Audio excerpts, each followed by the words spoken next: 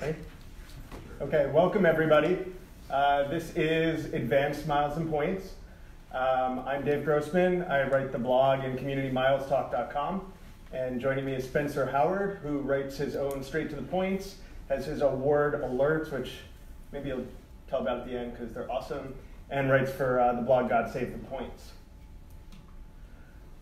These are some of the basics that we're going to talk about, but before we really start, I want to try and get a little bit of a handle for where you guys are all at.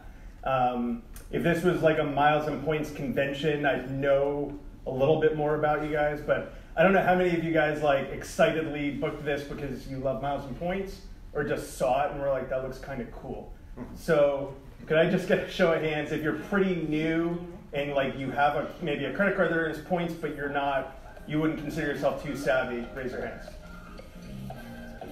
Okay. And if you would consider yourself sort of intermediate, you booked some cool award trips. Okay. And people that are like, I use Expert Flyer, like, I don't even have to think about it. At this talk and you think you're smarter than us. Yeah. If you want to just present instead of us. So 1, 2, 3, 4. Okay. So cool. I think that's a pretty good spot.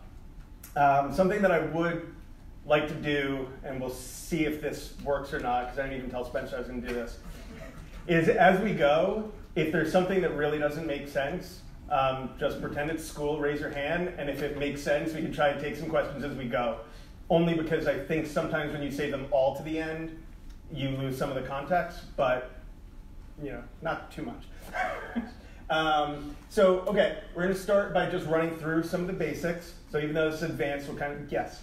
Sorry, I have one question. Is this more for U.S. residents, or is it for people? So this part, that's a great question. So if this was more intro, we'd be talking more about the credit cards and how the credit cards are the best way to earn the rewards and all that. And that tends to be U.S. focused. But in this, we're actually really talking about how to redeem.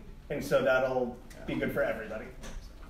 But that's a great question. It's very country specific on like what credit cards are available and how easy it is to earn like points and where they transfer. Because easy examples like the UK has Amex membership rewards points, so does the US. They have different transfer partners. So it just kind of depends where you are. Yeah. But anything you learn here, you'll be able to easily translate from that. Okay, so to refresh on the earn side. So this seminar is going to be 90% how to spend, but we'll refresh a little bit on the earning. I think the number one tool in the entire game is transferable. I call them transferable currencies. That's my thing. Transferable points. So we'll talk about what those are, how you earn them. We're going to refresh you on the airline alliances, the 3 main alliances, and then also the ancillary partners outside of the alliances. We'll talk about when you're redeeming miles, how to use those alliances for both alliance bookings and partner bookings. And we'll touch a little bit on the transfer times that it takes for the transferable currencies to get into the mileage program and what kind of effect that has on your attempted redemptions. Cool, so I'll jump in here. In the US, we have 5 major transferable points programs. 4 of them are banks, American Express, Chase, Citi, and Capital One. Most are 1-to-1 transfers, like 1 point becomes 1 airline mile. Capital One is 2 Capital One miles becomes 1.5 airline miles, so a little different. And then between Citi and American Express, you have the occasional partner that is not a 1-to-1 transfer. And then we have Marriott Bonvoy and all of its problems that it's having recently. But you can transfer Marriott points at a 3-to-1 ratio to a bunch of airline partners. So that's the kind of quick overview. And then credit cards is really kind of in the US, like where you're gonna earn most of your points. Flying to earn miles just doesn't cut it these days in most cases, since it's predominantly based on how much you're spending on the ticket and what your lead status is. So unless you travel regularly for work, it doesn't make much sense. Super old-fashioned way to Yeah, super old-fashioned. Yeah. More modern here. So yeah, credit cards are the tools of the trade. I always like tell people, don't be afraid. Like I know getting credit cards can be kind of a dicey thing for some people, or at least they feel uncomfortable because it seems like you're going to get in trouble. And if what's the guy's name who hates Ramsey? Dave Ramsey, like hates credit cards with a passion or something. Yeah, Dave Ramsey. I got into a whole thing with him on Twitter. He blocked me. Yeah. So True story. It blocked me. The caveat is like if you can't like prevent yourself from spending just don't even bother with this game. If like you see a credit line as an opportunity to spend more money, it's not worth the interest, fees, and the debt. So when you do start, assuming you're responsible, a card application is not really going to do that much to your credit score. I know everybody's always concerned about that, but it's usually just a few points at the beginning, and then within like 3 months, it recovers, and it will start to go up because when you have more credit available to you, you seem like a better credit risk because banks are willing to give you credit, and it's a weird system. But I notice on average about 7 points for an application. It could be 3 one time, 10 another, and then within a few months, like you said, it just comes right back. Yeah. And then business cards are treated a little differently. Other than Capital One and Discover, they don't show up on your personal credit report, which again, in the US with Chase, they have rules around like when you can get cards. That can have a big impact on that. We won't dive too deep into that the other day. And then really at the end, just create a strategy that fits you. There's many ways to travel, whether it's economy, business, first class, domestic, to the Caribbean, to the Maldives, to wherever. Figure out what it is that you want to do and then build your strategy for earning points around kind of what your kind of style of travel. You don't have to do it the way you see maybe a blogger do it or your friends do it. Just like do what you want. I harp on that a lot. Okay, so this is where we're just going to touch back on the airline alliances. It shouldn't be hard for you to ever look this up, so it's certainly nothing that you need to memorize here, but what you want to do, especially if you do business travel or if you do a lot of flying, is you want to try and accrue on one airline, one alliance. So let's say, for example, you tend to go to Germany a lot. Well, Lufthansa is the national airline in Germany. Lufthansa is part of the Star Alliance. So therefore, you probably want to make your American home airline United, because United is also part of the Star Alliance, and you'll be able to accrue those miles for 2 purposes. One is you'll actually be able to earn enough for a redemption, but you'll also hopefully be able to earn status. If you have a few international trips a year, you could probably bump up to United Silver status. When you get really advanced, you can start thinking about actually making a different program, an international program, your home program. I know some people that make Asiana a home program. Example. And that's because they have some really great redemptions, and it's Asiana, for example, just because it's an advanced course. Asiana has some really great redemptions. The only way you can get miles into Asiana is the Asiana credit card or Marriott. And so since you have such limited options, it can make sense actually trying to accrue that when you're flying on the Star Alliance. So the point is, figure out what's going to make sense for you and try and stick to that. That doesn't mean to fly, if you're trying to use Delta and you're in the Sky Team and you see Air France is going to work for you, but it's $2,000 for the flight, and there's a flight on Lufthansa that's $800, then just book the $800 flight. So don't let that drive every decision. But if all things are equal, you want to try and consolidate it. And that's the big distinction between like the road warriors who are traveling every week. You generally just stick. Yeah. If you're on religiously to, if somebody's paying for your travel and you're like, take your alliance. Like my father flew Delta for I think it was 2.8 million miles because that was work travel every week. But if you're not going to earn elite status and really mid to high, top tier status, it's not really worth spending more money just so that you can say you have status that you won't get much use out of anyway. Yeah. Okay, and a really great tool to know about is a website, we're not affiliated with it, called wheretocredit.com. What you do is whenever you book a flight, you can go to Where to Credit, you type in the fare class. Show of hands, how many people know what a fare class is?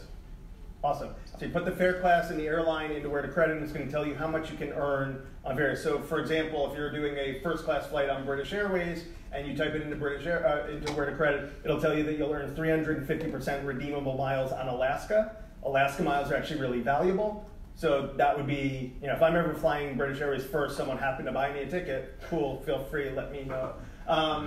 That's where I would credit. Now, when you're spending, so that's the earning side.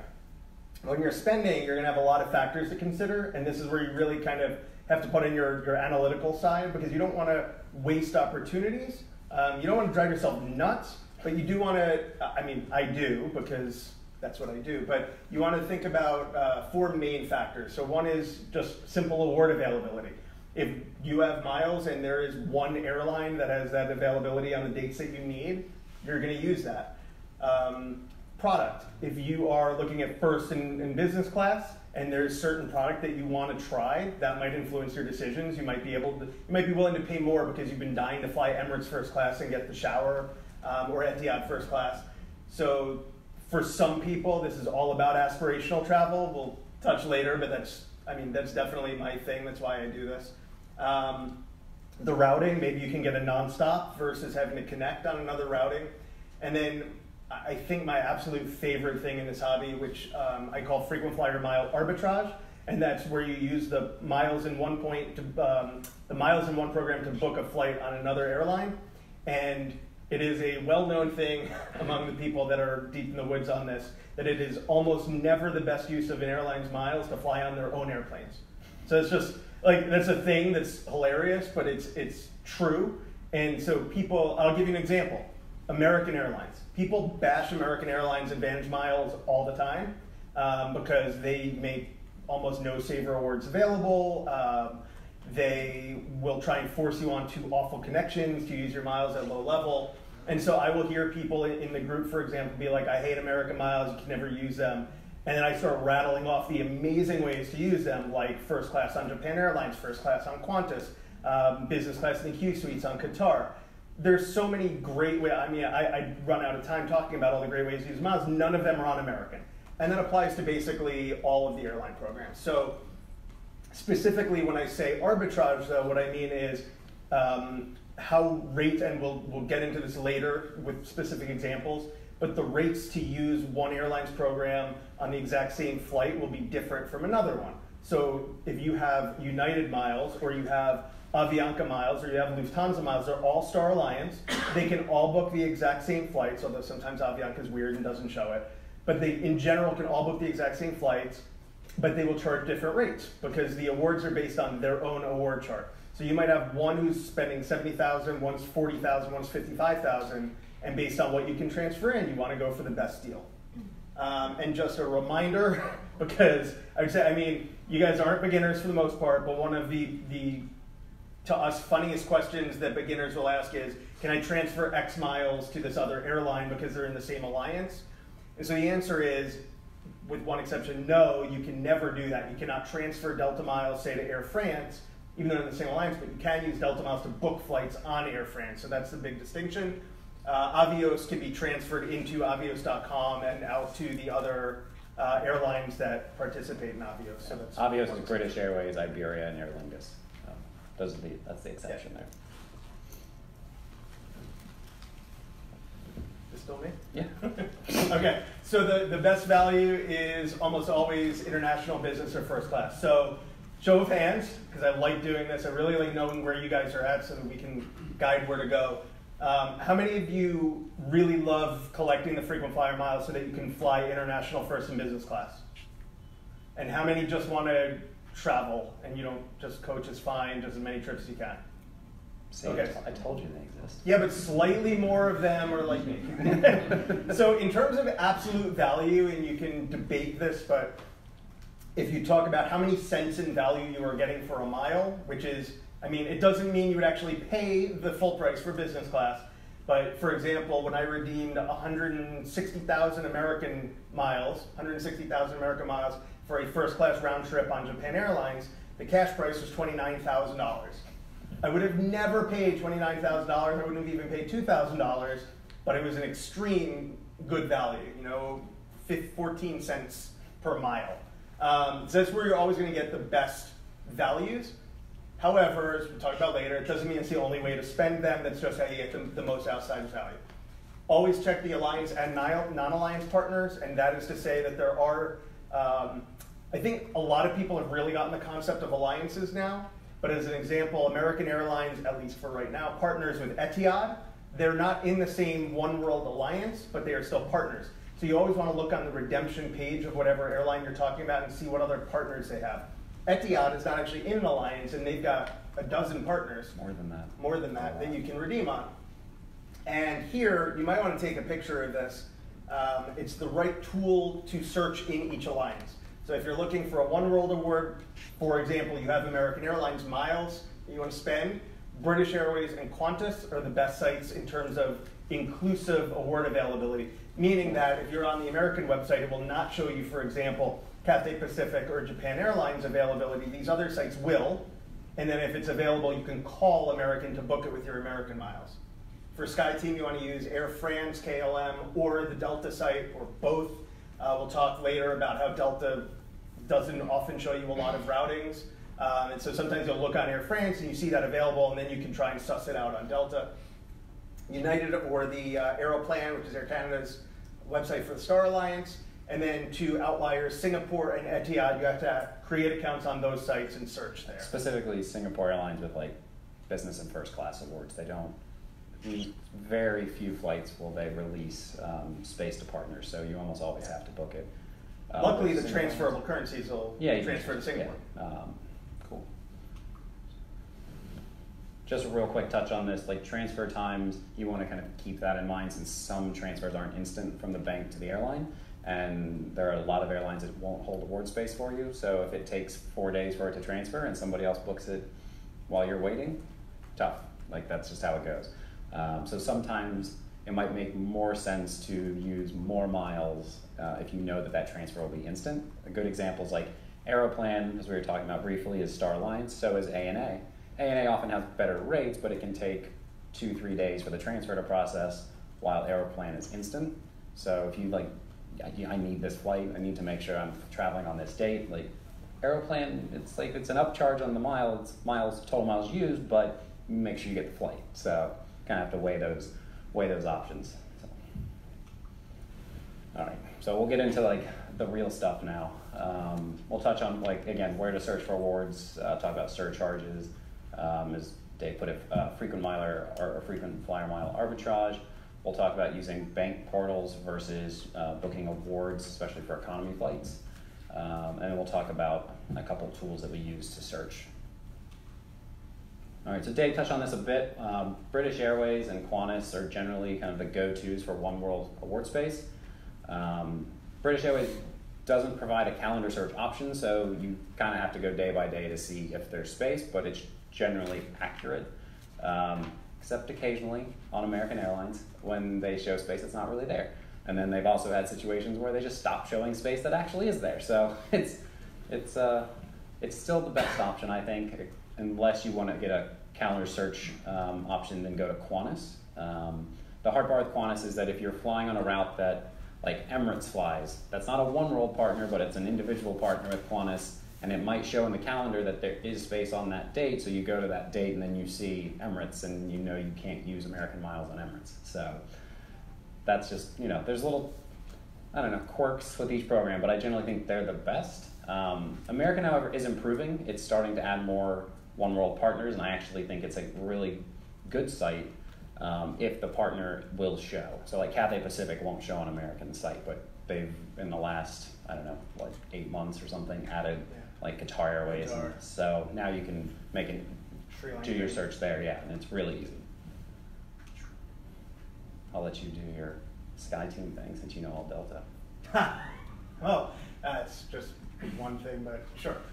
So for this, it's a little bit confusing. So I like to initially search on Delta, and then I like to double check things on Air France. A lot of times Air France will then show me some sort of routing that I hadn't considered. There are things that you have to know. You might have to Google or like come ask someone if it's going to be a valid routing.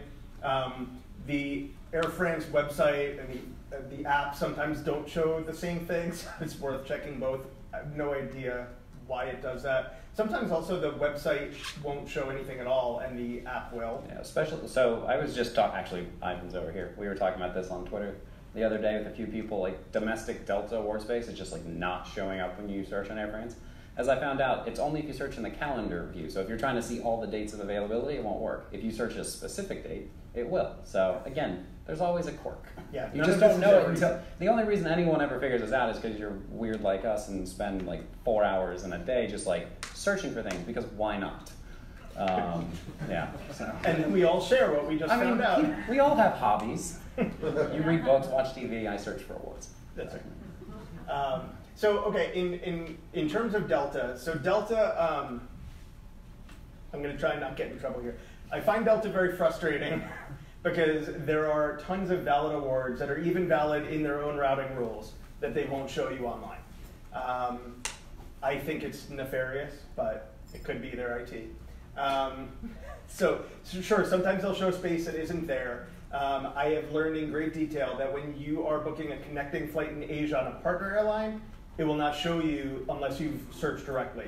So for an example, if you wanted to go to Singapore from New York, and there was space on China Eastern connecting in Shanghai all the way through, it won't actually show you that. But if you search New York to Shanghai and Shanghai to Singapore, and you actually see a business class award available for each one, then that's actually a valid award to book at the low level, which right now, unless it's changed since yesterday, is 85,000 miles for a business class seat. Occasionally you'll find it at 78. but it will price at 85. Yeah. So if you find, and I'm just going to tell you this exists, but you might wind up wanting to kill yourself booking it, is that you can call them and say, I see the space from New York to Shanghai. It's a valid connection. It has to be under 24 hours. I see the connection on to Singapore. I'd like to book the flight. In theory, they can do it. If they just say, I don't see that available, there's a magic phrase to utter. You say, are you using direct access? This is really the advanced part of this workshop. So Delta has two things. One, their agents use something called shopping. Shopping is exactly what you see on the website. So when you call in and they think they're being super helpful, they're actually just searching the exact same thing you did. So if they don't know how to use direct access, you would need to ask for a supervisor who should be trained in using that. That's their old system, which will actually, they can ping the partners directly. Then, if everybody is fully competent, you may be able to book it at the correct mileage and the correct surcharges. I did recently spend 2.5 hours getting this done because everyone kept coming back with wrong information, and I corrected them, and we got it booked, but it was excruciatingly difficult. So that might require a call. And just one little Easter egg, sometimes, so Delta, an anomaly of the Delta program compared to United and American is they don't allow you to book any partner first class, which is one of the reasons I don't love SkyMiles. And that's a SkyTeam thing. It's a SkyTeam thing, yeah. None of them allow you to book the first class. Delta doesn't actually have a first class product, but their partners do, but you can't use the Delta Miles to book them. Korean? Korean has first class, but you can't book. Not with Delta Miles. No, with Korean miles. Yeah, you can book with Korean miles. I'm saying you can't use Delta Miles to book first in business. But there is one interesting little anomaly. It's like kind of an Easter egg. If you've got a boatload of Delta Miles, is that if there's first class partner availability on China Eastern and they don't have business class availability, the system will sometimes show first class. You will pay twice as much for it, but if you've got 1 million SkyMiles, that's a nice way to go. I'll give it back to you. Cool, yeah. So Star Alliance, I like to start with United because they have a very useful calendar search option. And if you select to do that, you'll actually see 2 months worth of space. You won't see like the exact flights for each one. You have to select the date, but you will, I think they use like dotted lines on the the date box for each date if there's like premium cabin award space, and there's like a solid line if it's economy space. So if you're looking for business or first class, you see the dots on one of the dates, you just click that and it'll display it below. If you don't like the flights there, you look for another date, you can click it. So it's an easy way to kind of get an idea of what Star Alliance space is out there.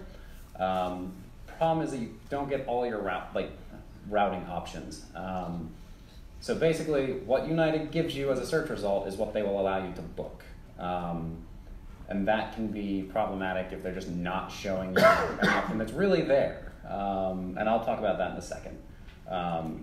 It has in the past struggled showing award space that's not actually bookable. So I always recommend if you're booking with United Miles, click all the way through right before the booking, before you start transferring miles, because you don't want to transfer miles and then find out you can't actually book what you wanted. And then recently they've been not showing some partners. I think they're still not showing Singapore Airlines economy space, but they have fixed Thai Airways and TAP. So Aeroplane is another one. It doesn't have the calendar search option, but I've found fewer issues with Phantom space. And you can piece together awards, and this goes back to routing options. So if I wanted to fly, I mean, you used to be able to do this United. You could fly from like DC to like Frankfurt, Germany on Lufthansa and connect and continue on to Tokyo, all on Lufthansa. Now, if United doesn't show it, you can't book it. However, if there's partner award space on each of those segments and you call or you search with Aeroplan, you can book it, or if they don't show it on your search, you can search each segment individually and then just call Aeroplan and tell them which flights you want, and they can kind of put it together for you. I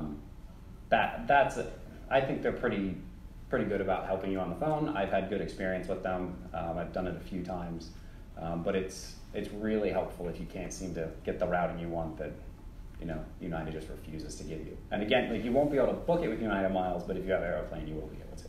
So. And then we have Singapore Airlines. You touched on this. Like Singapore Airlines doesn't allow you to book, doesn't allow partners to book first in business class space. There are the occasional business class route that will be bookable, and as I found, it's only on the A350 or one of their like regional flights. Other than that, it needs to be booked with Singapore's own KrisFlyer miles. They do now provide a flexible search option, which gives you, I think it's a week of space, and it'll indicate like if there's saver space or advantage. Advantage is just like more miles. We're shooting for saver level. Yeah, so that's a good one. And then Etihad, if you want to book, even with partners, you need to search for award space on Etihad site. Don't worry about what the mileage cost is. You're just looking for guest saver, and that's what will be available to partners. Booking with American gets kind of wonky because you need to call like the Australian or New Zealand or whatever call center abroad to get it booked. To hold the award, and then you have to call the U.S. office because the New Zealand and Australian office won't be able to take your credit card payment. So, again, things you just find out. Show of hands, how many people have booked an Etihad award using American Miles? One. Okay. It's a really cool way to do it, to use the miles. So you get a whole apartment to yourself. It's pretty insane. Shower on board. So I'll let Dave kind of go through his process for finding award space. Yeah, so on the MilesTalk group all the time, people are asking, I have all of these miles and I want to go here and I don't know what to do. So put together just sort of what my own process is whenever I want to go somewhere. And it starts with Google Flights. Now this is optional, but for me it gives me some clarity very easily on who flies the route. And of course you're not always going to go nonstop, but that's going to be the best way. That's your preference, so that's where I want to start.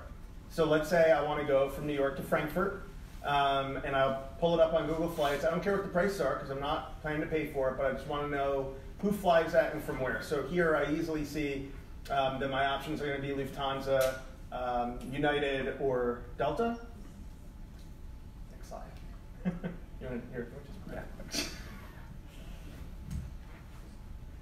So Award Hacker becomes your next best friend. And unfortunately, it is starting to get out of date, but it's still a great tool.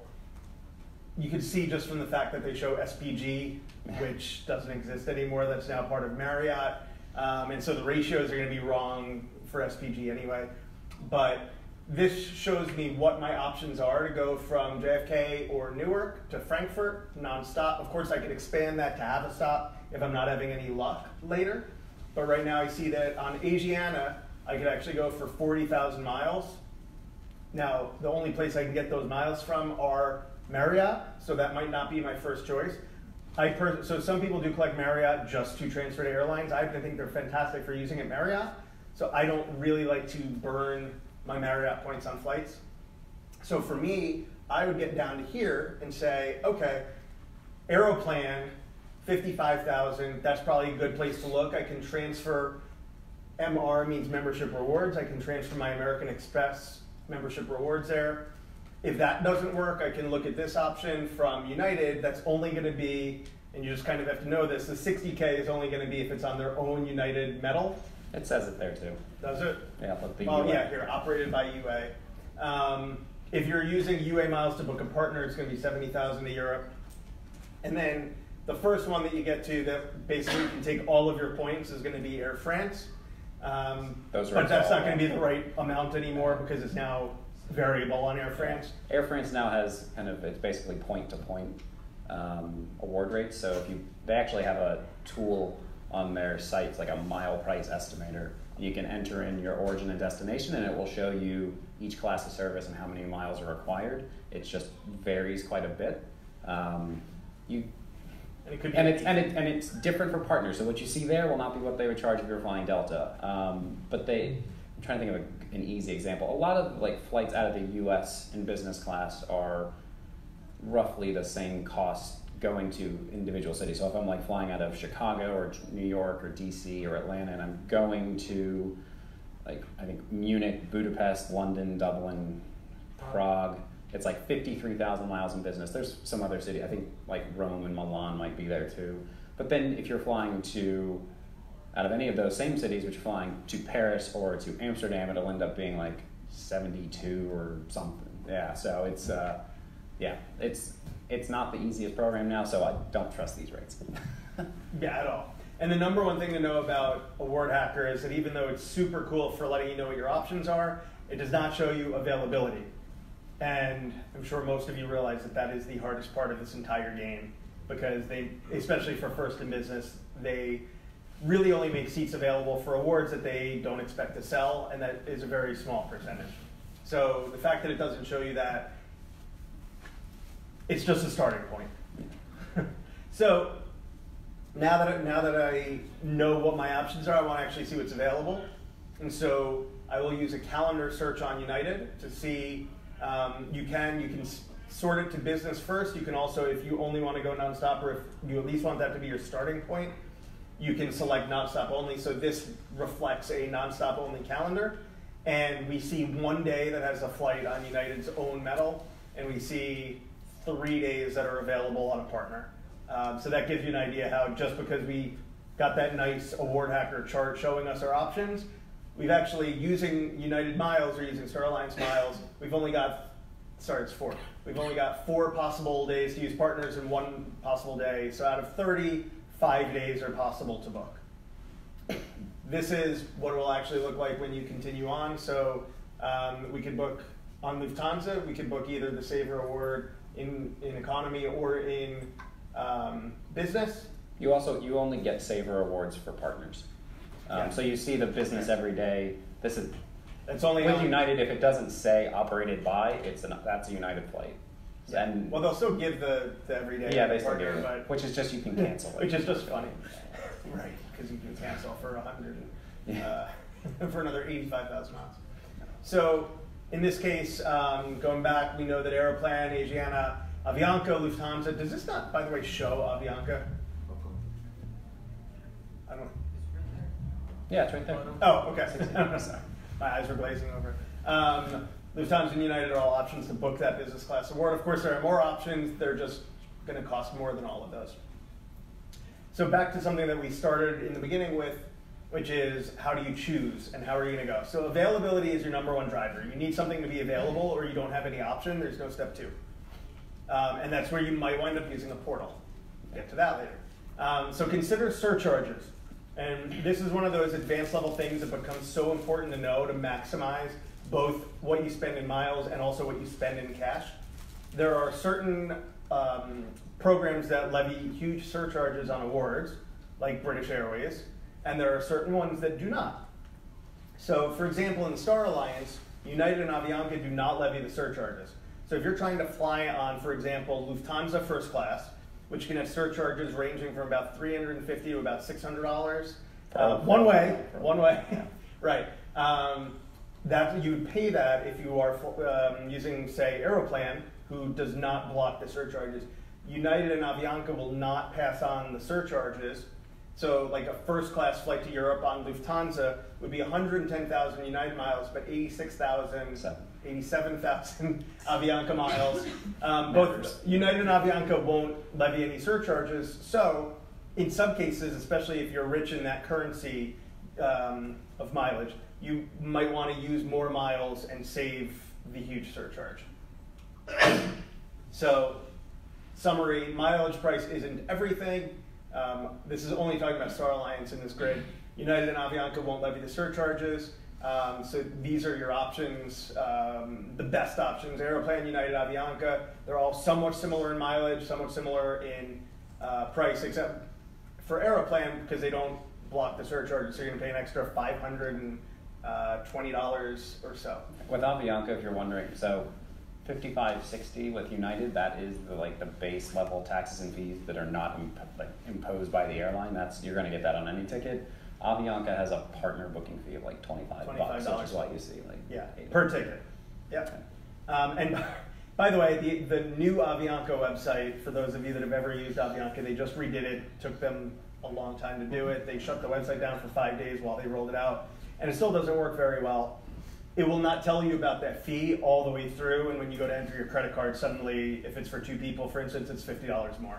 And you don't actually know why, so now you all know why. However, Avianca has a tendency to misprice their own awards. So I booked a flight between Bangkok and Seoul that was supposed to be 35,000 miles, but for some reason it was listed at 27. So fine with me. Take the Easter eggs. Yeah. And again, always consider your transfer time. So this is just one of those things where it's sort of a game of chess. You might be able to spend 20,000 less miles, but the points that you have in that program, it could take 7 to 10 days to transfer the miles, and they won't hold the space, and it's probably going to be gone by the time, especially in a business class or a first class award, it's probably going to be gone. So there becomes sort of a game depending on how many miles and points you have, and if you're stalking one particular award, you might do a speculative transfer, but the risk is that the program devalues, you never use that, and they expire, depending on what program it is. The other thing I would just real quickly add is flexibility with your travel dates. That's a huge driver of this. If you're just I have to travel on this date, well, good luck. If the award space opens, it does. If it doesn't, you've got to buy the ticket. The more flexible you are with when you travel, the easier it is to feel comfortable transferring some points that might take a couple days to transfer, or a few days to transfer, because you're well, if I don't get this date, there's this other date, and I'll just push the trip a month. It's just that.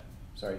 There's one good thing about Avianca. If you are using your own miles from Avianca and then you're redeeming, you can pay extra and keep the status and earn more miles. So you're not paying $50 more, but then those miles come you with your status. So that's something new. Interesting. I haven't looked at it because I don't really do much with stats. Yeah, I don't use Avianca. I don't fly on Avianca. I just use the program to book it. That's cool. So you definitely want to consider those transfer times, big time. I do maintain a list on MilesTalk that's all of the program's transfer times, so that can be a good resource. You can always just Google also. It's a rough guide. It's a rough guide. There are definitely times where things go wrong and it takes 7 days when it should have taken no days. So yeah. The most frustrating thing in the world is when something should be under 24 hours, and then you transfer it, and then the points don't arrive, and then your flight is gone, and they won't transfer them back. I've actually seen them transfer sometimes, back, but it's hard. Yeah, I saw ANA did it for a friend of mine once, but don't rely on that because they'll probably say that. Yeah, once you've transferred the points, just think of them as gone. They're with the airline now. Yep. So this is my favorite part. We've kind of worked up to this, talking about transfer partners, frequent flyer mile arbitrage, all that. Sweet spot redemptions. This is when there's either you just have to know that it's a great way to get a certain experience, or it's a routing rule, etc. So I'll do the first one.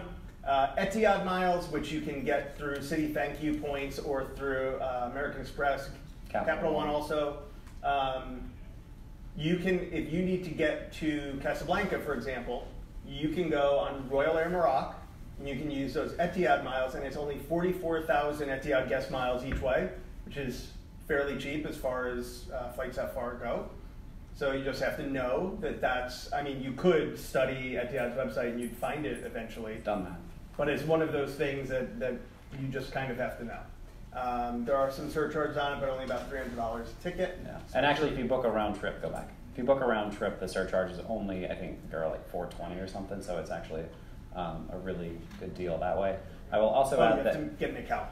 Yeah. I will also add that so Etihad has a distance-based award chart with Royal Air Maroc. So the distance flown determines how many miles it costs. However, 44,000 is the most you'll pay for a one-way. So you can actually book from this is New York to Casablanca, but you could continue on. You can't do a stopover, so you've got to get that connection within 24 hours, but you could continue on to like Doha. So your flight to Casablanca would be on like a 787 Dreamliner, and your flight to Doha would be, and it'd be 44,000 miles to get to the Middle East. Or you could connect to any of the countries they fly to in Africa, or it's actually, I think, a great backdoor way into Europe if you can't find space on one of the European carriers. So you could connect up to, I think they fly into like Munich and Rome and other places like that. So that's it. I just think it's becoming more popular. I feel like people are starting to talk about it, but it's like a good way. It's a good way, yeah. And especially out of New York, there's great availability in economy and business. So it's a great way to kind of find your way to other places for very few miles. Yep. To check availability, you'll have to create an account on the Royal Emirates website. Oh, yeah. You can do that, or you can just call it. You have to call to book awards with Etihad. So you can either create the is it Safar? I don't know, whatever it is. Yep. Either look online or just call up Etihad and ask them to look for space. Yep. And for those of you that are used to calling up obscure airlines for partner awards, Etihad's call center is surprisingly awesome. I believe they're in Serbia. They moved to Serbia. And they want to help you. It's actually a pleasure whenever I call them. So Lufthansa First Class, very tough award to get. If you're booking with partner miles, you can't book until you're within 14 days of departure. They don't release award space, and even recently it's been less than 14 days. You have to be even closer to departure in a lot of cases. If you're trying to fly from the West Coast, it gets really tough.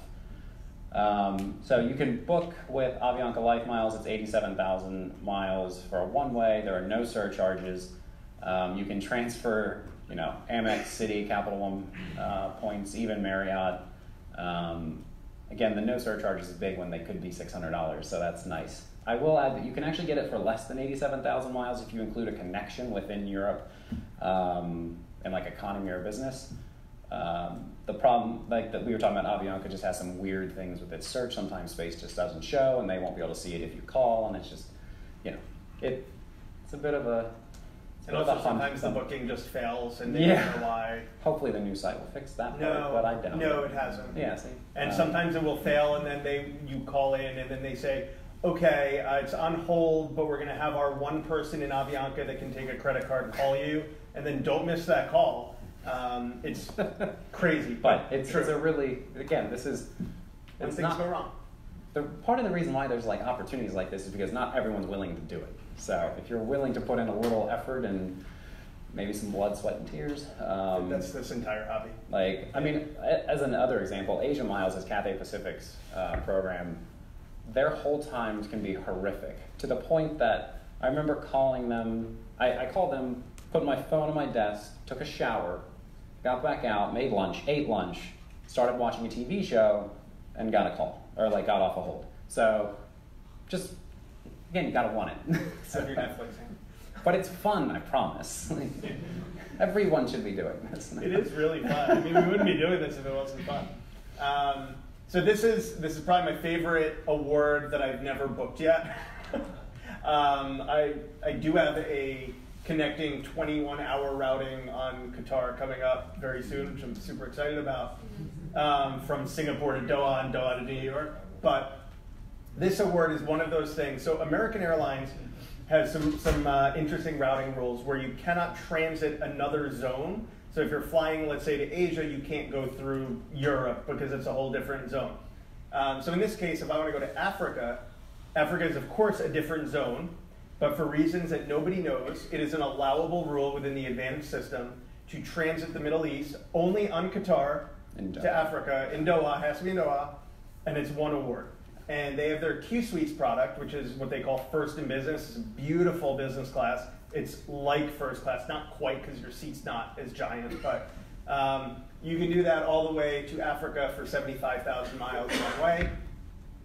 So for some reason, that's a super sweet spot if you're ever trying to go to Africa. Most people would not think to do that through Doha. It's actually only about 4 hours on the connection from Doha, depending on where you're going. But so it's a really good way to go. With the routing rules with American, there are tons of them. I actually have an article. Yeah, this isn't the only one. So I have an article on God Save the Points called How to Redeem American Miles or something like that, and it has every single routing rule based on where your starting point is. If you need any information on that, see what you're allowed to do. So. Yeah. No, and that's the thing. with this hobby, as deep in the woods as you want to go is how much you'll get out of it. If you want to spend, I mean, I've been doing this since, I don't know, 2003 or so, and at the time, the big resource was Flyer Talk, and I would sit and I would read threads on Flyer Talk that were 500 pages long, and I would read every single post and every single comment. Complete obsession, but that's how I started to learn all of these little obscure things. For me, the reinforcement was actually taking the trips. When I actually go and fly first class somewhere and stay in some 5-star hotel and not pay for almost any of it, then I just wanted to keep doing it and eventually wound up here. Now, okay, I'm going to pass this over to Spencer. He's going to do a real deep dive on a very advanced tool. We'll try to make it quick. Anybody use Expert Flyer? How many do we have? So not most of you. Okay.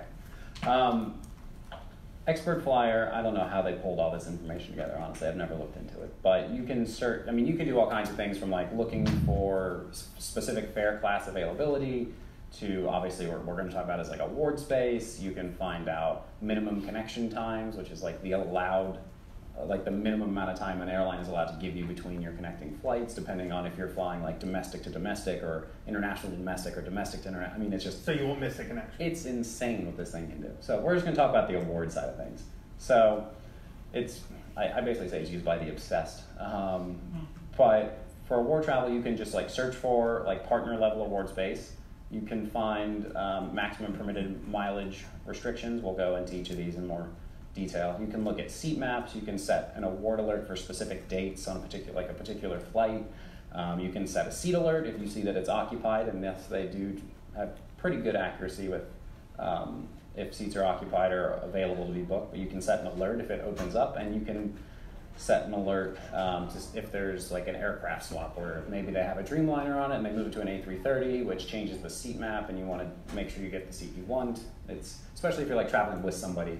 There's any number of airlines that have like 2 business class seats that are right next to each other, and then they have in the middle section, and then they have like the next row will be 2, but they're separate with like big dividers between it. So maybe you want to sit next to like your spouse or something.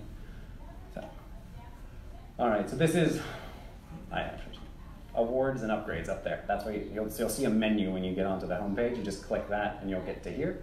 I mean, this is pretty much just like running any kind of search. You got departing airport, arriving airport, departure date. You can see it says exact date over there. You can change that to I think ±3, which gives you a week. You do need to select an airline, and then whether or not you want a connection. If you want to exclude code shares, if you're trying to like really just be on this one particular airline, it's a handy little tool. I guess I could have just showed you this slide instead of telling you all about it. But yeah, in some cases you'll need to tell them the number of people, and it just depends on which airline you're choosing to search on. And yes, you do have to specify an airline. So unlike with United, which will show you all of its partners, you need to actually select like Swiss or Lufthansa or Austrian, all United partners, but you have to search each one individually. So it's a little more effort. Yeah. So the results look like this. This is actually an example of searching. So I don't know if you can see this up here. It says departing what? YUL, that's Montreal. On November 13th, 2019, I've got ±3 days going to Zurich and flying on Swiss Air, which is LX.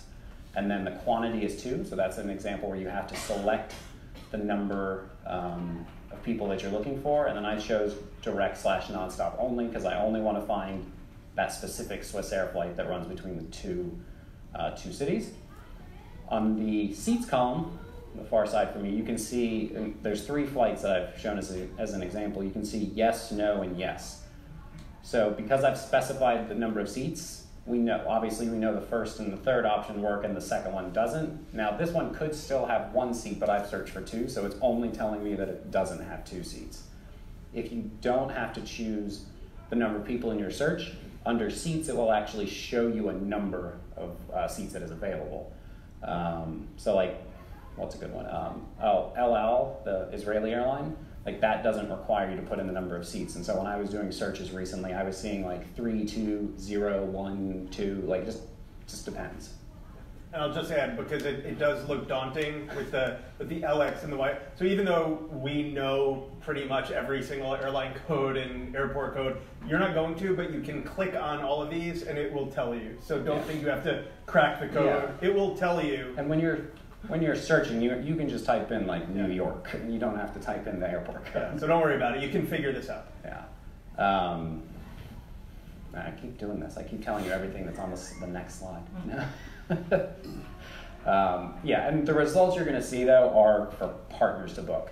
So I'm trying to think of a good example. Like ANA, Isle Nippon Airways out of Japan, provides more award space for its own members in the ANA Mileage Club than it will provide to like United or Virgin Atlantic, its partners. So what you're going to see in here is not what ANA allows its own members to book, but what it allows partners to book. So, all right. To set an alert, you need to, do I have it up here? Great, I do, okay.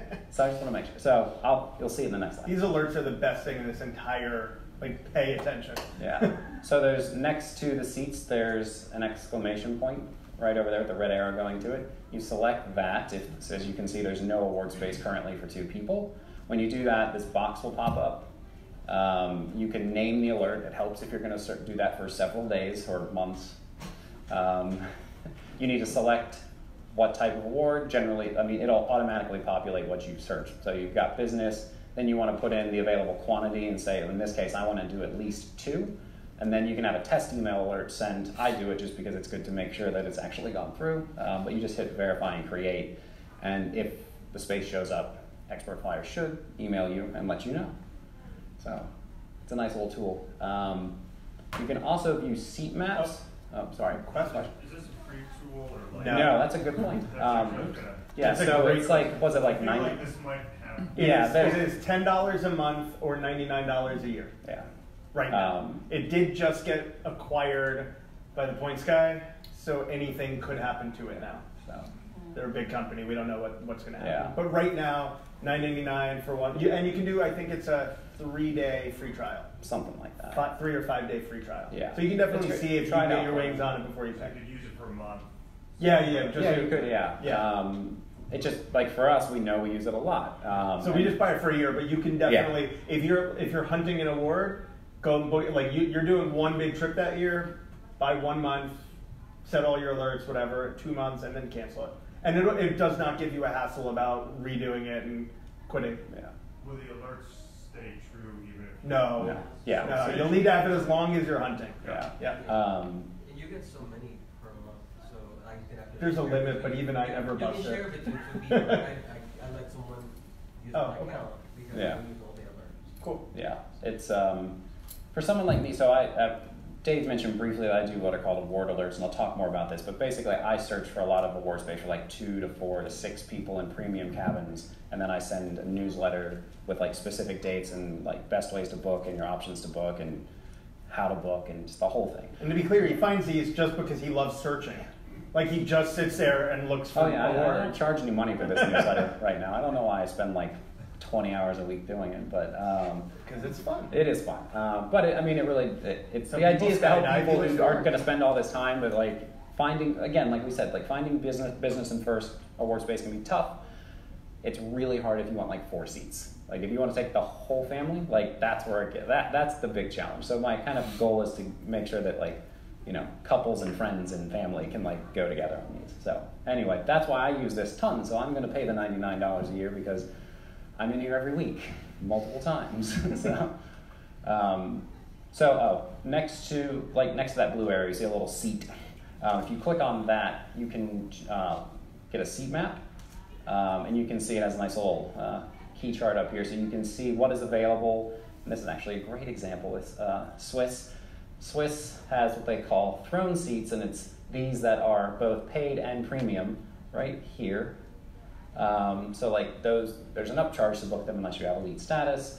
You can see all the just white seats are available. The blue ones are occupied. They also block off some seats. Yeah, it's a really useful. You can, and then over here, you can see if it's a wing seat.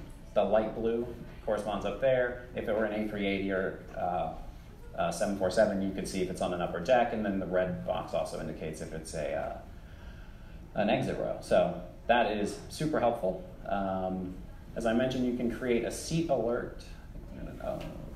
So if you want a specific seat that's currently unavailable, so if you see one of these blue seats or one of these blocked seats, and you want that, you can click the create seat alert, and you can see over there. You can include what you want. You can pick a specific seat. You can say any aisle seat, any window seat, any two seats together. Really good if you're traveling with someone. Super easy. I also recommend, even if you've already booked the award, going in here and creating an aircraft alert, because if they change it on you, one that, like we talked about, it can change the seating, but they can also bump you from your seat and put you in a different class of service, which happened to me, and I found out like 3 days. This let me know, but it's 3 days before your flight, you find out you've been bumped from. I was on flying Virgin Atlantic, and so I was in business, and then they moved from like a 787 to an A330, and I guess it was full, and since I was an award ticket, I was like last priority, so I got bumped, and they skipped premium economy, like economy plus, and put me in the very back of the plane. Just no one told me from the airlines, because I booked with Delta Miles, and Virgin and Delta decided not to communicate. And the only reason I knew was because I set up an aircraft swap alert. Did you get started? They put you on another flight? So I called Delta. Well, I called Virgin first, and they were like, well, we let Delta know. And I was like, well, that doesn't help me. So I called Delta and was on the phone with somebody there for like an hour explaining to him what happened. He was like, well, we'll put you on a Delta flight. I was like, I don't want the Delta flight. I'm intentionally flying this because I want to like try it out, review it, and do this whole thing. So I was like, I just want the flight out of DC instead of New York. And he's like, well, we can't just put you on a flight. I'm like, there's a award space seat on your website. It's right there. It says 4 seats available. Just go through this whole thing. Eventually, he's mad at me because I keep pushing him. And he goes to a supervisor who rejects it and another one who rejects it. And then I get the supervisor on the phone and I say, I'm like looking at it on your website. And she goes, oh. And I was like, so sometimes agents will not do what they should be doing and they just don't want to deal with you. Just stay polite. Oh, actually, you know what? I'm going to add an unrelated thing here that this just reminded me of. Okay. This is something everybody should know. So you know when you book an award, there is almost always a fee to cancel the award or change the award, right? It can be $200. Usually that's the most, but it varies. But let's say, so Delta, it's $150 to $200 to cancel. So if you've ever booked an award and you know that you're not going to be able to fly it, by the way, remember Delta, you can't cancel anything after 72 hours before the flight. But if you know now you need to cancel a flight 6 months from now, if they make a change to the flight, a substantial change, I think it's like more than an hour, you can actually call up and say, I'd actually just like to cancel it, and they will cancel it fee-free. So whenever I wind up in a situation where I book something and then I later find out that I have to cancel it, instead of immediately calling to cancel it, I just make a note of my deadline to cancel it, and I, from time to time, check to see if there's been a change, and if there's been a change, I can call up and cancel it for free. So you can sometimes, the hour mark is really helpful, but you can sometimes get it if it's like 30 minutes and you give them a nice little story about how like you won't be able to get your ride, somebody like your colleague is arriving from another airport and you'll just like, that's your ride, you have to get there early so you're rebooking your flight somewhere else, you never know. It's their fault, they changed it. So just going to touch on this quickly because I don't think this will be something you have to use a lot, but maximum permitted mileage. It's determined by the IATA, International Air Transport Association. It's the total distance you can fly between an origin and destination, and that includes connections. So a lot of times it's like it'll tell you have to cross the Atlantic or the Pacific. Sometimes you'll be allowed to cross either. However, not all airlines actually stick to maximum permitted mileage, so you don't have to worry about it. Like Aeroplan doesn't really do that, which is why you can book some kind of like mini around the world tickets all within just one round trip ticket. And then others will give you kind of like, I don't know, it's like breathing room, just like they'll let you go a little beyond or a decent bit beyond, but there's a limit. I don't think you'll run into this too much, but I do want to just kind of put that out there. Oops. You did it again. I did it again. Anyway, so this is from the homepage. You can click travel information, and then you'll be brought to a page with these little tabs up here. You select max permitted mileage. You would, for airports, you put in your whole route. It's not just the origin and destination. You want to have the whole thing. Put in the airline you're flying, the date you're flying. Don't worry about global indicator. Run the search, and then I know these are probably hard to see. Are we going to put this up online? Yeah. Yeah. So this will be online if you want to actually like really look at it. So you have maximum permitted mileage and calculated sector mileage. This comes first, and this is maximum permitted mileage. This is telling you that you have to cross the Atlantic, so it's AT. And then you have the maximum, I'm just getting in the way now. I need to have like a pointer of some kind. Boom. Yes. Maximum permitted mileage right here is 8,833 miles. 5% beyond is 9,274, 10%, 15, 20, 25. That's kind of where you get into like, will an airline let you go a little beyond? That's why I've used this like once in 15 years. Yes. I mean, unless you're really trying to book those long maximizing journeys, which I doubt really anyone here is going to. But yeah, it's good to know about, but it's confusing, and also you won't encounter it much. Yeah. So basically, when you book when you have the connections and you've entered in. So in this case, I did New York to Abu Dhabi to Nairobi. I think it was on Etihad. Yeah, on Etihad. You have to cross the Atlantic. This is the total, permitted miles, and this is the cumulative through the trip. So the maximum you can get is listed here. That's also the cumulative. When you add the connection, that adds this many miles, 2135, which jumps you to 8997, which if you remember the maximum was 8833. So it shows you this little, it shows you 5M, which is like 5% more. So technically, like Asiana to book an Etihad flight like this would not let you do it because Asiana restricts that. I've had some luck getting them to like let it happen or just not realize they are not supposed to let it happen. You never know with airlines when you call in. But that's, again, this is like super advanced. Like not many people use this. So we'll talk about bank travel portals and kind of wrap up with that and do some questions. So Amex, Chase, Citi, they all have travel portals that you can redeem points for cash tickets. Before you book awards, especially economy awards, I strongly recommend comparing the number of points you would need to use in the portal versus what you would need to transfer to an airline. When you see a cheap economy ticket to Europe, it's very often cheaper to book it, and by cheaper I mean fewer points, in the portal than it is to transfer it to a partner, or to an airline partner. It also, you also see like premium cabin deals that are worth booking in the portal, like New Year's Eve, Cathay Pacific released unintentionally, like first class flights from Vietnam to New York round trip for like $850.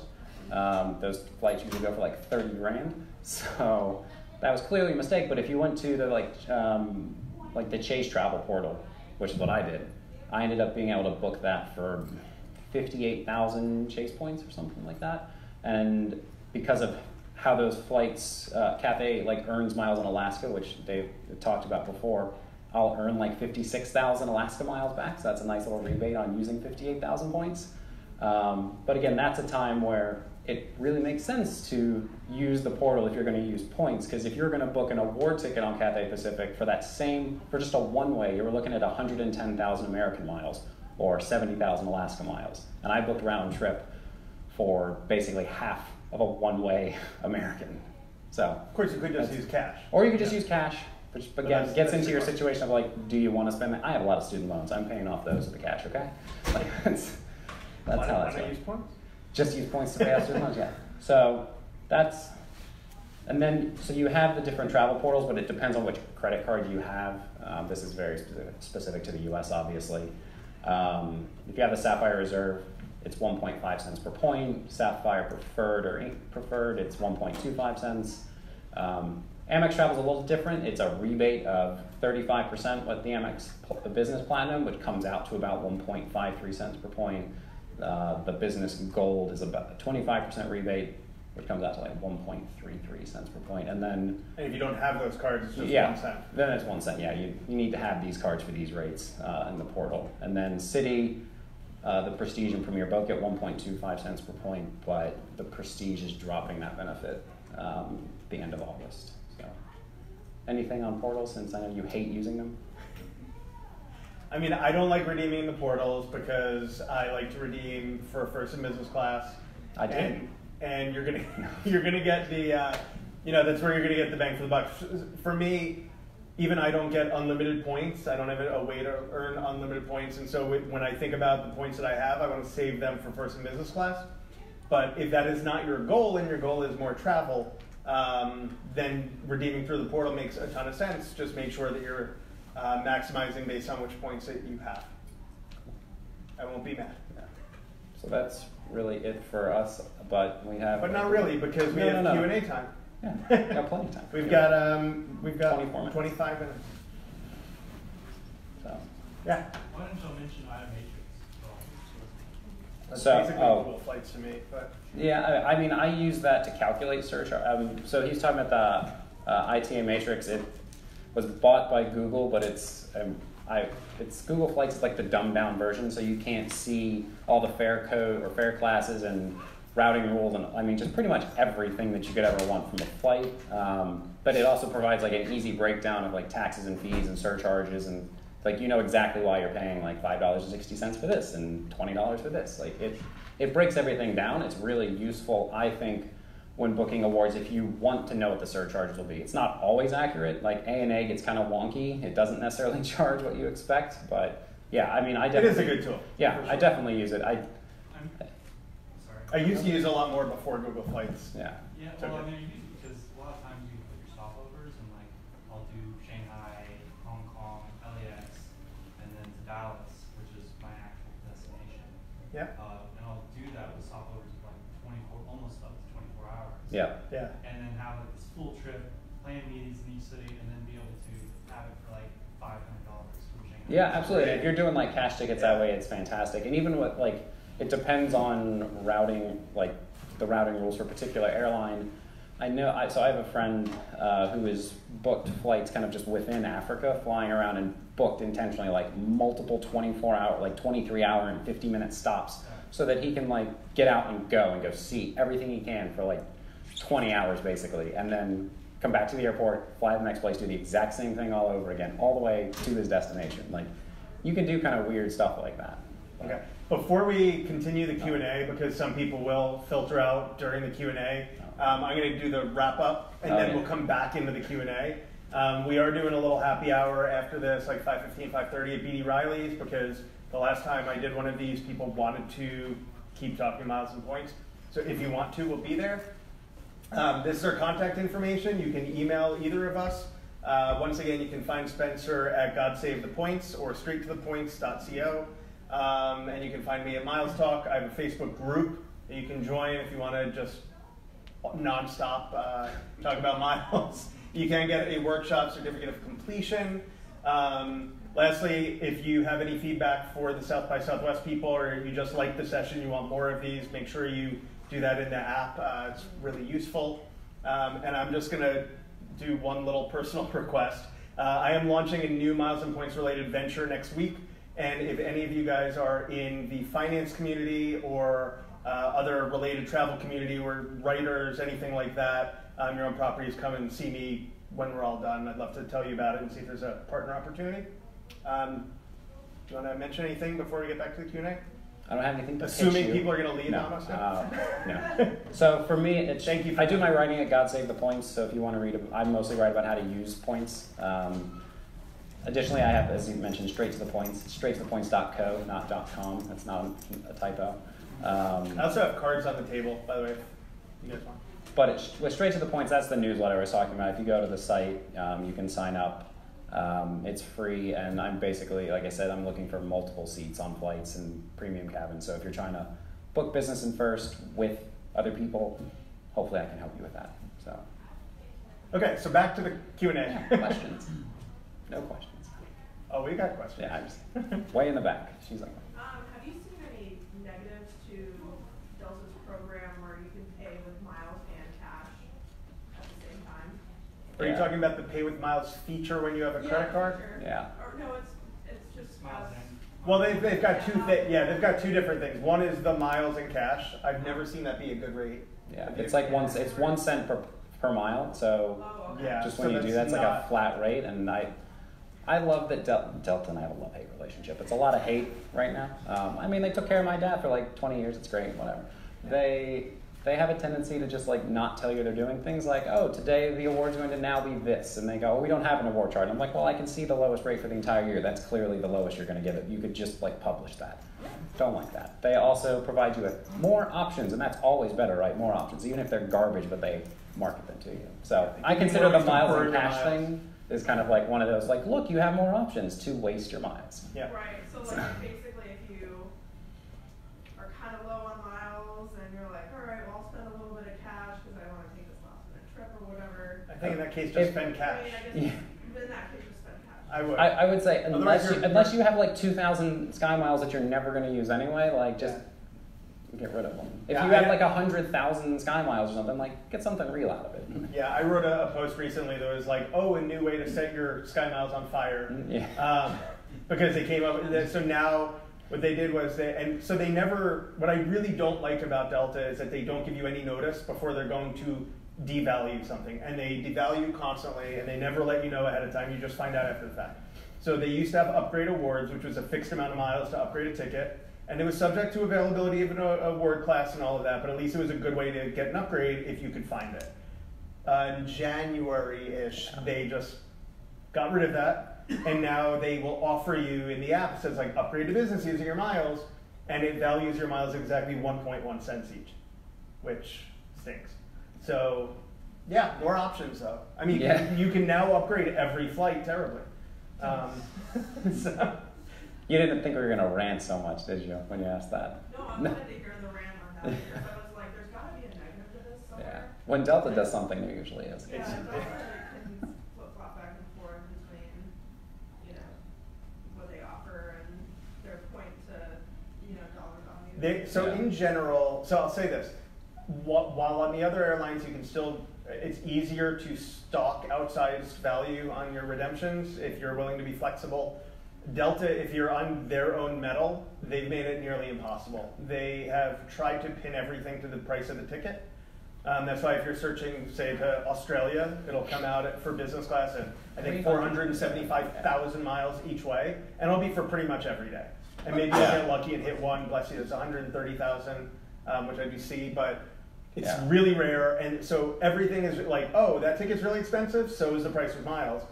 And to me, the point of miles has always been to be able to not pay the outrageous price. They've just translated that now into the mileage price. So I think Delta actually provides a really good and consistent onboard experience. And so when people are like, oh, you hate Delta, and I'm like, no, I don't. I actually think they're a really well-run airline with good service, good consistent product, and the worst frequent flyer mile program. I will add that if you want to book a flight on Delta, it's more often than not better to use like Virgin Atlantic Flying Club miles to book it, or potentially Flying Blue, which is that kind of varies. But like Virgin Atlantic to like if you want to fly business class in Delta from the U.S. to Europe, it can be like 105,000 Sky Miles for the one way, or it could be 50,000 Virgin Atlantic miles. And Sky Miles you can get from Delta's own credit cards, or the Amex co-branded credit card, or the membership rewards points. But with Virgin Atlantic, you can get them from like Citi, Chase, Amex, Capital One, and it's less. So you've got more options to transfer, which makes it easier to acquire them, and you're paying like half One points. caveat though, that only works if you're flying nonstop. Yes, if you're flying nonstop, of course. Somewhere in Boston, you're out for 25,000. Another 25, yeah. Even then, it comes out less sometimes, though. Now, so but yeah, that's the big caveat with Virgin is it's got to be nonstop, otherwise you get charged by the segment. I also like them because you can call up and hold the award for 48 hours, so you can transfer after the fact, after you've held it. But see, we wound up with more hashtag frequent flyer mile arbitrage. Yeah. Use the Virgin miles for Delta. So you really don't need Delta Sky Miles. Yeah. Other questions? I mean, so my dad actually used Delta for the longest time. Mm-hmm. So Is that just a dad thing? I think It might so, be yeah. just a dad thing. Everyone's dad used Delta. Yeah, it really was. I mean, it was every time we flew, it was Delta, and I love Delta because of one thing, and it was the open legs. So they would have this like super flexibility on your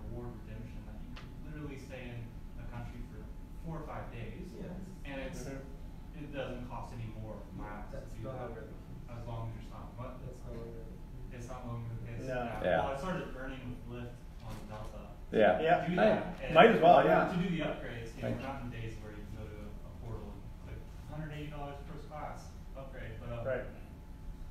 yeah, I like Delta for that reason, but I guess I don't now. Yeah, stopovers are no longer a thing with Delta. Yeah. So. Yeah. Well, we used to be great with American Airlines. You used to be able to have an open jaw stopover. So, sorry, an open stopover. So you could do London to New York and then have up to a year and then continue on to LA. So, and because of American's flexibility, you could even change the date of that last segment. So you could just pick something with availability, book New York to LA, and then later on be like, oh, I'm going to move that to this date that I actually want to fly to LA. And it was a free ticket every time. I really loved that for the couple of years that I knew about it, and then they killed that off. Yeah. So all the, you know what, the thing is, I would say we're constantly chasing the sweet spots, not just in miles to book, but all the sweet spots of all the programs. What's the best way to maximize everything? And invariably what happens, especially in the blog age, is that the word gets out, the airline will at some point notice, oh, all of this X is costing us a lot of money, and then they kill it off. So I think things used to last a lot longer. When it was buried in a 400-page Flyer Talk thread, it would last for a really long time. I mean, another example is the Marriott meeting thing. People used to, and it was like an open secret on Flyer Talk. I mean, it was a big thread forever that you could book meetings on Marriott, and it would count towards your elite status, and you could do it unlimited, and you could basically have top tier status every year just from booking meetings. You might spend $1,000 booking these little meetings, but you do it. It became so blown up that Marriott actually noticed it was denting their bottom line in terms of how many elites were not really earning it, and now you're limited to 10 nights a year. So that, you know, without the way things spread now, that might have never changed, but it has. And everything will. So what, you know, we use, I mean, my phrase is earn and burn. I'm not the only one that uses it. It's don't just hoard everything because the game's going to change on you. And so if you just hoard it, like you can't, and this is another thing I love to tell people that are you know, trying to save up for things is try and earn fast, but try and spend fast, because unlike a bank account, your frequent flyer miles will always be worth less a couple years later than they are now. Always. I mean, I've never seen them become worth more. So unlike a bank account for retirement where you're saving, and I mean, something that's 50,000 miles now might be 100,000 miles next year, might be 1 million miles by the time you retire. That's not even kidding with Delta. I mean, it really, like it's 1 million miles for a round trip to Australia in business. So, so keep that in mind and have a good time and spend the miles. And you know what? We'll figure out a new way to get miles and spend them later on. Questions? Yep. So if you are using points for like an aspirational first class ticket, Yeah. The best way. Good. which airline? Like which is the first we should shoot for? Well, I mean, what- there's what- several what that are from the great. experience. Yeah, depend. I mean, There's like lounges to consider and whether or not they'll drive you to the plane. yeah, no, you're right. I mean, I'll give you just, I mean, we can each give you a few, but like, the only two that have the shower on board, first class, are Emirates and Etihad. So Etihad for probably another few weeks, we hear. You can book with American Miles. The partnership is rumored to be ending possibly abruptly soon. The Lufthansa First Class Award, which they'll only give to partners about 2 weeks out, but if you're flexible, coming from Frankfurt to the US, you could have a long connection and still do this, or you could just originate in Frankfurt.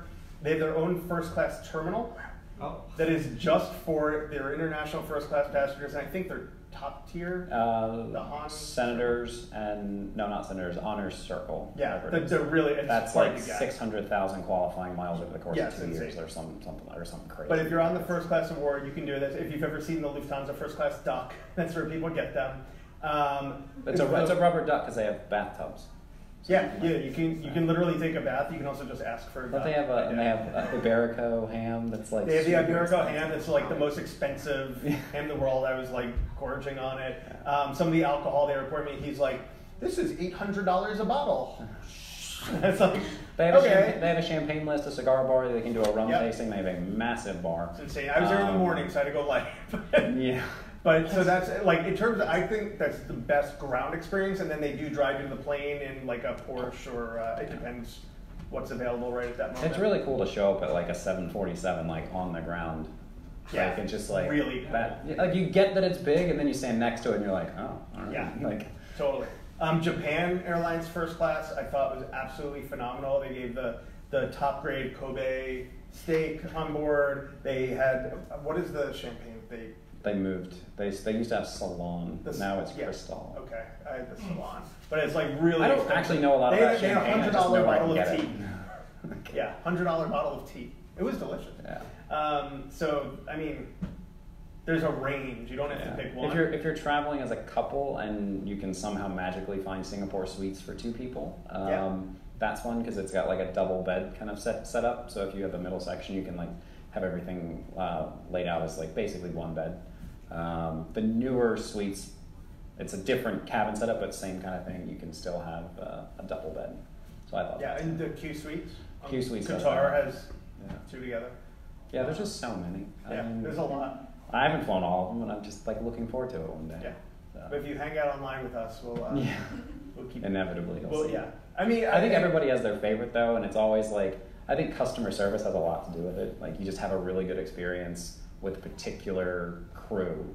Like I flew Qantas first class from Dallas to Sydney, and probably the best flight attendant I've ever had in my life. Like it was just amazing how engaging and friendly he was, but also good at what he was doing. And if anybody who's ever worked in like a customer facing role, like you just really appreciate when someone like is just on top of it constantly. And he happened to know another flight attendant that I had flown with before, so I thought that was funny from like another airline. That's how much I guess I'm flying these days. Yeah. I also had a fantastic service experience with Qantas. Yeah. Do you both do this full time or like on the side? The points. Both. But yeah, We both do it full time and on the side. Yeah, so I do this full time. I write at God Save the Points almost daily. My articles are usually like my partner over there. His name's Gilbert Ott. He writes a lot of like fair deal pieces. He's based in the UK, and so he does a lot of Eurocentric stuff. But he writes about like fair deals and new stuff, and I write a lot about like how to use the points, and those articles tend to be like 2,000 words, and so I write like 1 piece a day while he writes like multiple shorter pieces a day. Yeah, and then I have this like newsletter that I just I guess do because I have no time, so I should do more. And then there's a website called 10x Travel that I work with, also has a Facebook group that I guess we built from like, I guess when I joined it was like 1,000 people, and now it's like almost 30,000. So I spend a lot of time trying to figure out ways to keep that community going. So I'm just in this way too much. Way too much. Yeah, I also think I'm basically 24/7. I've sometimes woken up to like alerts from the group in the middle of the night, be like, oh, I gotta answer them. Like, that's what they need to do right now. I dreamed about a hotel devaluation the other night. Like Ooh. That's like brutal. Wasn't real, Cold but I just sweats. like I woke up and I was like, that actually happened. I had Marriott? No, I was thinking about Hyatt, which like really scared me. But I was I had surgery about a month ago. And I still remember like coming out of the haze of like being under, and I was like, in my head, I like woke up and I was like in an airport and trying to figure out where I was supposed to go. And I was like, and I like once I'd kind of fully come to it, I was like, you've got a problem. just stop. Yeah. So, yeah. Anything about skip lag flights? I always tell them I'm sick, so like. Yeah. Everything. You know. What are your thoughts? I think if you do it occasionally, you're not going to get in any trouble. I think if you do it all the time, you will. Does everyone know skip lag first? Yeah? No? Okay. You want to explain? Dropping a last slow. I actually did this to get to Chicago once. So I booked DC, connecting in Chicago on the way to Lansing, Michigan, just because that was the cheapest thing I could find, and I just got off in Chicago. The downside is, if there's like weather over Chicago and they're like, we're going to reroute you through another city, you're screwed. Like, you can't be like, oh, but I was going to get off in Chicago. Like, you can't have any bags either. You can't check bags either because that's going to go to your final destination. There used to be a thing called short checking. They really won't allow that anymore. If the connection is long enough, like you have a super long connection. You need a really long connection. Yeah, you can. But if you have like even like a 4-hour connection or something, they won't. It's best to just carry on. Yeah, international. Yeah, international. Coming into the U.S. and you're going to get your bag anyway. Yeah, it's right. But you got to really think about it. It used to be you could just say, I'd like to short check the bag, I want to get stuff out when I get there, whatever. Yeah. But because of skip lag and the popularity, they're onto it. Yeah. And so the airline you're raising sued skiplag.com and lost. There's and another then suit going on now. Well, They're and suing him personally. no, Lufthansa's now Lufthansa's suing a guy who did this. Yeah. I don't know if they'll win that, So but there was like an example, like Alaska started flying to Portland from Austin, right? So United was selling tickets from Austin to San Francisco to Portland to compete with Alaska, and they dropped the prices. I flew to San Francisco. I didn't take the flight to Portland, but the flight to San Francisco was several $100s more expensive than the flight connecting through San Francisco on the way to Portland. So I just took my carry-on, walked off the plane, and went to Napa. and drank a lot of You wine. didn't tell them like you're sick. No. Or No, you don't have to do anything. No, yeah, you don't say Just- anything. I just- was canceled last night. No. Just so they think that No. I'm sick and that's Just Yeah. don't get on. I also don't add your frequent flyer That's account right. if you care about No, it. seriously. Or you don't can add put- a partner. I mean, but like Yeah, but don't put your frequent flyer Yeah. number for that airline if you're gonna do that, so because it's just letting them easily track you. that's more the cash fare stuff. But yeah, that's Yeah, There's all that's a kinds great of- question though, yeah. because it's been in the news a lot yeah, lately with the Lufthansa passenger getting sued, yeah. and I just saw like yesterday a new United suit now against skip lag itself. Oh, they're Yeah. trying again. That's Yeah. nice. So, hey, you know, it's one of those things. I personally think that airlines should not be allowed to do what they're doing. If they're willing to sell it, then you should be able to do what you want. But Yeah. they claim that's their business practice. So. They're actually suing the airlines in Europe now. Yeah, Yeah. Iberia lost a case to a passenger who basically Yep. was saying, I shouldn't have to. So when you book a flight and it's got a connection, you have to get on the first flight if you want the second one. They The cancel guy the in ticket. they canceled the whole ticket. This guy in Spain was like, no, I should be able to get on where I want. I paid for this. Like, I should be able to get on this at the next city. And he won the suit, but I'm not really sure how it's going to. I think it's getting appealed, and I'm not really sure how it'll play out. But But also on larger scale, they have these consumer organizations, the central one in Europe. Oh, They've yeah. got all these subdivisions in every country, and every country, so Air France KLM is being sued now, and other. oh wow, I didn't That's, know. that's great. I think That'll be very I interesting. think the consumers are on the right side of that one. Cool. Anything else? Want to go to the Anything bar and else? drink? Anything travel. Okay, perfect timing, guys. Thanks so much for coming. Yes, thank you.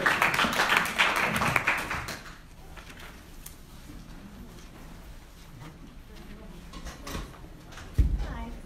Hi. Can I ask one more question? Yeah, let me just turn this off. Not being weird, I promise. I'm speaking in this room twice.